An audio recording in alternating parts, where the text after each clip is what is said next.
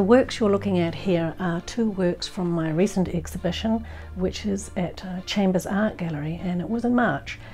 They came from my study of some Japanese works that often have very solid layers of colour.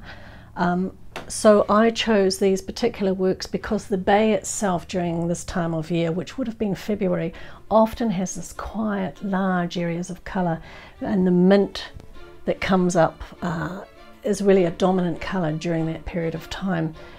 There were 6 works altogether, and I worked with those all at the same time, which is the first time I'd done something like that, and it meant I had to make a very large pot of this colour. This is golden acrylics, and I've mixed this colour myself. I don't know that I could even mix it again. So I had this giant pot, and I would walk around each work and gradually build them up at the same time, lifting out with a rag, pulling out with a wet rag quickly before they dried, because acrylics are very fast, and pushing back into it and dragging back out.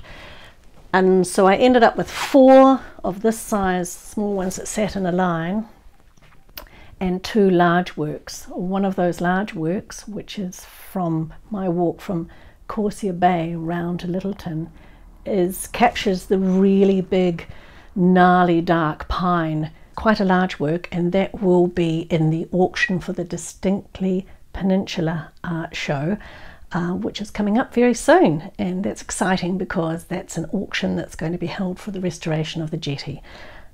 The jetty is a really important part of where we live, for us who live here, but also for people who come to have an experience here in the bay.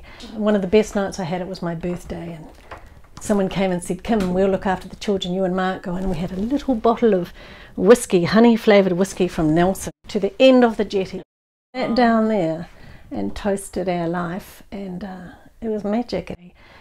A little bit like these paintings, the jetty takes you way out. The jetty gives you a chance to walk on water, and we're really hoping that it works really well, so thank you.